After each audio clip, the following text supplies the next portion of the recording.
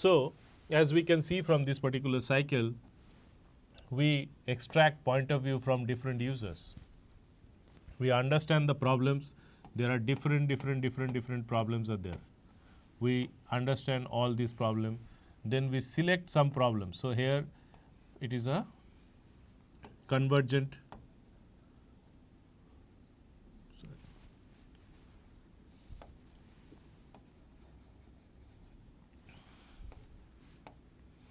So, we understand this problem and then we select these problems. Based on the selection of the problems, we select a few, then we ideate those problems. Okay? In the ideation process, we try to find the solution. Then we find the solution. Once we find the solution, we understand the process of creating that particular solution. So, how do we create a solution? First, we create a prototype. So, this is the first step in creating from your problem to the solution. So, you create the prototype. Once you have created the prototype, you go and test the prototype of that particular product in the market or among your users. Record the outcome of your testing. What is the outcome of your testing? Are your users satisfied with your product or they want any changes? Record those changes. If they want changes, what are the changes? Whether you can do those changes in the product or not. The feasibility of that has to be checked. If those changes can be done, you observe those changes through the solution selection, come back, take their objective again and again follow the same process. So, it is a cycle which keeps on happening and it is an iteration process.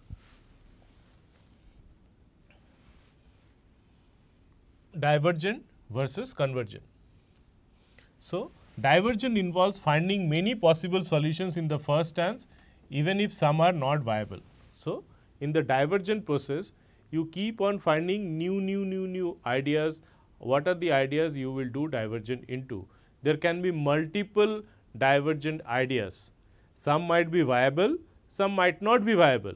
Depending upon what is viable and what is feasible, then you try to slow down and make those choices where you can make those as a choice. Now, when you make them as a choice, convergent involves narrowing the available solutions to a final solution and the ability to find the correct solution to the given problem.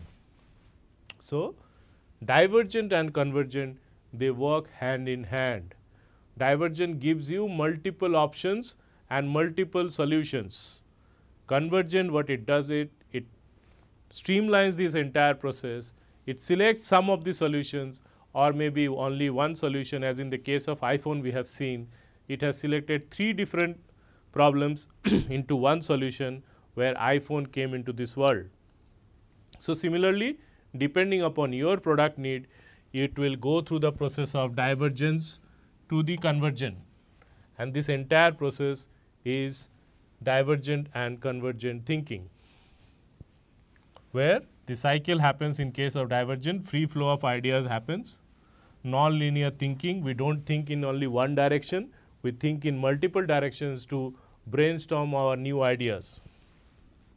Unexpected connections, so there might not be any connection, because when we are thinking in non-linear way, we are thinking in multiple directions, there might not be connections as well. And we come out with the multiple ideas, that is where the divergent thinking happens. So, design thinking revolves around divergent thinking in the beginning to ideate many solutions and then resort to convergent thinking to zero in on the best solution. So, design thinking is a process which goes from divergent thinking to convergent thinking, when initially we have multiple ideas and multiple solution options, but finally we zero down into only the solution which we want to take, which is viable and feasible for our product. So, this is where the introduction and understanding of solution based thinking is there. Now, we have moved from problem based thinking to solution based thinking. Now, we will get into the real processes of the design thinking. Thank you, kids.